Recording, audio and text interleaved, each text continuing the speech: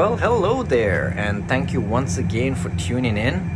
Welcome to Waypoint's Aviation. We're in our Airbus A320 flight simulator, and we're just getting ready to give you another video. Do apologize that it's been a while since we uploaded the last one, and the main reason is we've just been pretty busy here. No excuses, and we promise we're gonna work really hard to keep those videos coming. So many of you have reached out to us and liked and subscribed and commented, and we really appreciate it so much. And as usual, if you like this video, please give it a thumbs up, give it a like, subscribe to the channel if you haven't done so already. It's free. And if you find this video helps you or is useful to a friend of yours, just share it with them by all means. So today I want to do a secondary flight plan tutorial.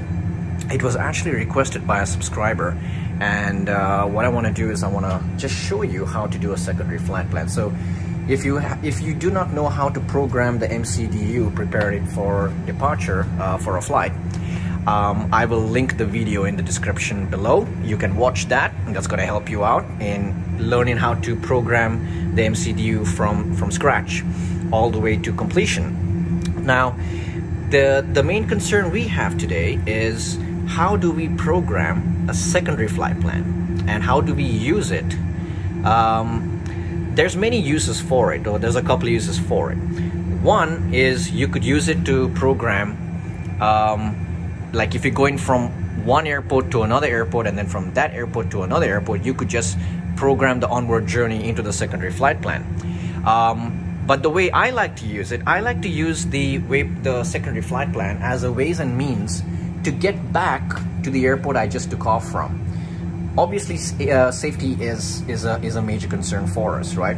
So let's just say we take off and something goes wrong. We lose an engine or some technical failure happens. Maybe a passenger falls sick, immediately after takeoff and gets critically ill, and we need to come back. Instead of diverting to another airport, I would rather come back here since I'm nearby.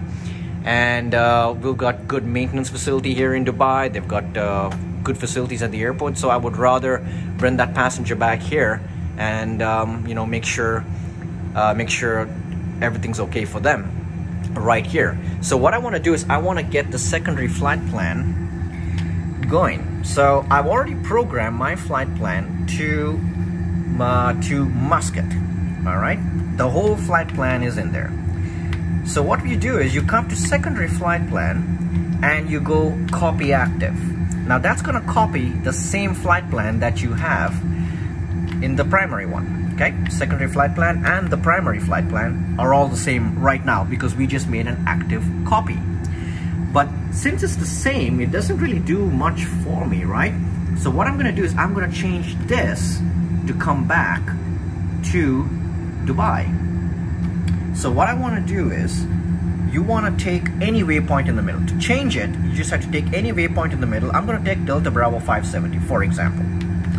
And in there, you're going to find next waypoint and new destination. So what I'm going to do now is I'm going to go OMDB for Dubai, put it there in new destination, and look at that. Now it's changed from what it used to say, which was Oman, Oscar Mike Sierra. Now it's OMDB, Dubai. So what I can do now is I can go into Dubai and I'm going to put the active runway, which is an ILS for 30 left. No stars, because if I'm in emergency, obviously they're going to vector me back. And if you go into your flight plan page, or rather navigation screen, you can see with the secondary flight plan selected over here, there it is in white. If I zoom in a little bit, you can see that's my secondary flight plan bringing me back to Dubai.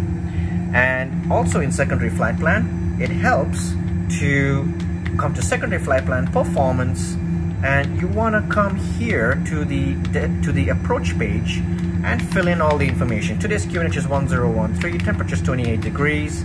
The winds are 268 at 4 knots today.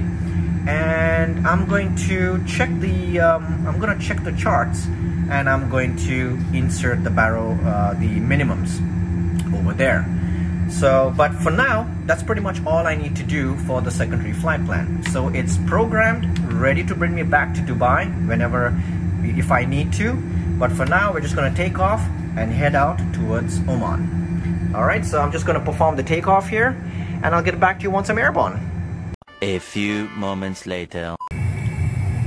Alrighty, so here we are. We're cruising currently at 9,000 feet, right over the beautiful city of Dubai, and we're following the SID outbound on our way to Oman. So basically, just as foretold before takeoff, I've just been informed that we've got a very sick passenger on board, and this person is going to need some medical attention very quickly. So role playing now. We assume we contacted Dubai. We told them about our situation.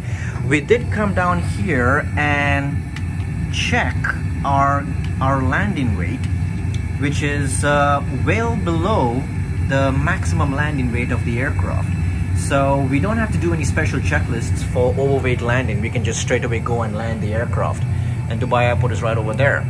So what I'm going to do now is I'm going to request air traffic control to let me maintain a heading, which is a general downwind heading of Dubai, and I'm going to descend down to minimum. So let's assume they've given me that the permission to do so. So I'm going to go heading, and heading's confirmed over there. I'm going to go 120 degrees on the heading, which is nicely parallel to the runway, and I'm going to start a descent down to 4,000 feet.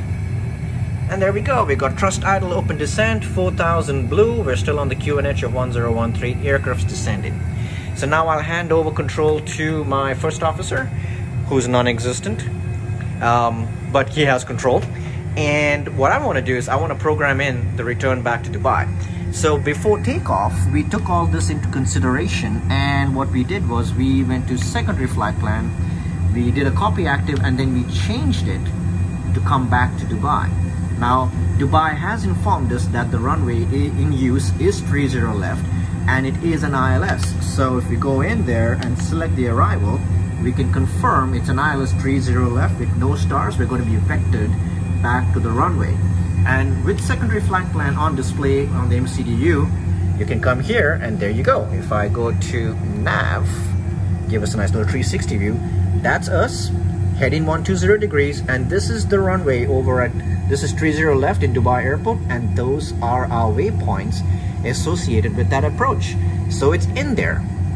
So what I can do now is I can basically go to secondary flight plan, and because I'm sure I'm not going to continue on to Muscat, I'm going to divert now and come back to Dubai.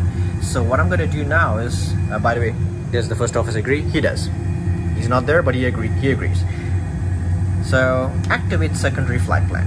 And now, if you come back to the primary flight plan, you'll see we're no longer going to Muscat. That flight plan, which was programmed to come back to Dubai, is now the active flight plan.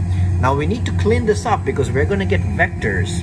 So right now it says 11 miles, but we're not 11 miles. We still have a bit ways to go, but that's because we still have a bit waypoints in there. So you need to clean it up, and you can clean up the waypoints by means of what we call sequencing. What I want to do is I want to sequence the waypoints associated as the next waypoint that we're going to fly to. All right, so the first waypoint we're going to fly into is Setpo, and as you can see, Setpo is right here on our charts. We got Setpo, and then we're going down to Modus, and then that's the final approach fix, and then we start our descent. So what we want to do is I want to keep Setpo as the next waypoint. So the easiest way to do that is to come to the direct to page, find Setpo. Now if I select Setpo from the direct to, the aircraft is going to want to create a track to go there immediately, but I don't want to do that. I just want to keep it there as the next waypoint, but I don't want to go there right now. I haven't been cleared to turn just yet. So instead of just pushing insert and having the aircraft immediately go to nav mode and turn us there, what I'm gonna do is I'm gonna put an inbound radial of 119 degrees onto radial in, and as you can see now, what it does is it extends the center line from the runway through set pole. That's what I want. So I'm doing the opposite direction of the runway. The runway is 299er. The other side of the other side of it would be 119. So that's what I put in the radial in. And now I'm going to insert, and to make sure, see, nav goes into standby to make sure the aircraft doesn't, for whatever reason, jump to nav and take me there. I'm just going to pull the head in again, and then the little dot disappears and the nav on standby disappears as well. So now if you look at the waypoint, now it's accurate. The actual distance is going to be 20 track miles to Dubai from where we are right now. And I can now come to performance, and since I programmed all this stuff in before takeoff, it's already in there. I can confirm that all these parameters are still the same. The QNH is correct, the temperature, the wind is correct. What's missing is the minimums. So looking at the charts, the minimums is 260. So I'm gonna put 260 in there.